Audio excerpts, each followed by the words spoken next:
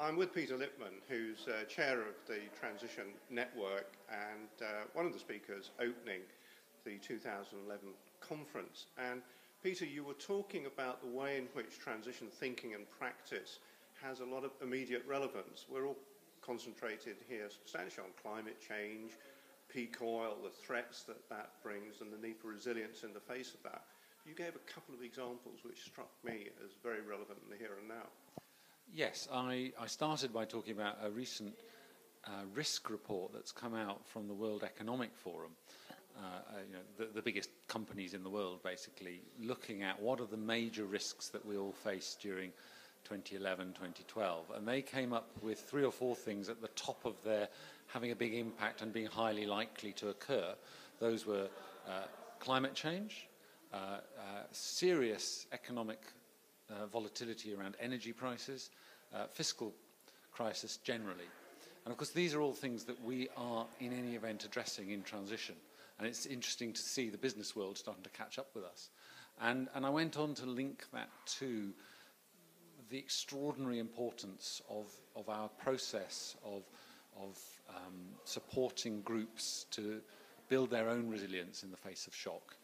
And one example I gave was an incredibly heartwarming report back from some of the things that have been happening in New Zealand following the recent earthquakes, where we've been getting reports that actually the community groups that have responded very quickly and very effectively have been transition groups, because they've built a process where they care about community support, they think about how to do it, but they think about how to do that in the context of a shock.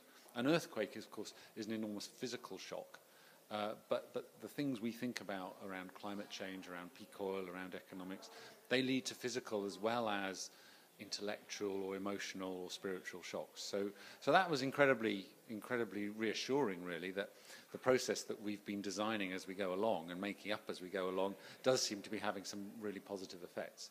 And another thing that struck me that I didn't mention this morning was the incredibly rapid impact of fiscal change that we're seeing. So with what's going on at the moment in the so-called PIGS countries, Portugal, Italy, Ireland, Greece and Spain, and the enormous social unrest that is starting to be generated from that, absolutely rightly, when you look at countries like Spain with 45% of people under 25 unemployed.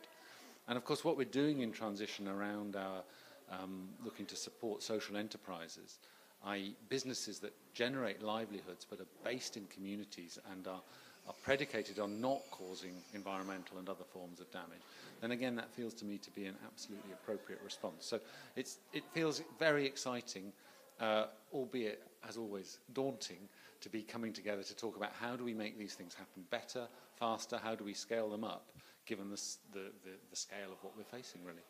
So given the conjunction of interests there, what does that enable people locally who are trying to expand their group, engage more people?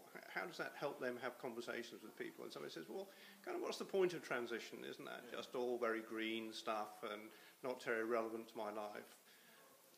Well, I've never seen the transition movement as being part of the green movement or the environmental movement. I see an enormous part of what motivates us as coming from an awareness of the natural world, which we're part of, the environmental issues, but also it being about social issues and justice and equity. When we talk about resources being limited, resource scarcity, i.e. peak oil, for example, well, the importance of that is how do we access what we need as people without causing destruction? And so that's immediately going into issues around social justice. So at a time when more and more people are, say, fuel poor or transport fuel poor, can't afford to get to where they need to get to do the things they need to do, can't afford to heat their homes, can't afford to do things, that's where the growing transition focus on social enterprise, the growing transition focus on finding purpose and meaning in our lives without necessarily owning things, is incredibly relevant. How do we bring that into our conversations? I think the start is by listening, not by saying we have something that you should engage with. It's by listening to people and saying what's going on for you in your life. and then through listening, being able to open it into a conversation about what we're doing and why we're doing it. But I think it's really crucial that we start from listening.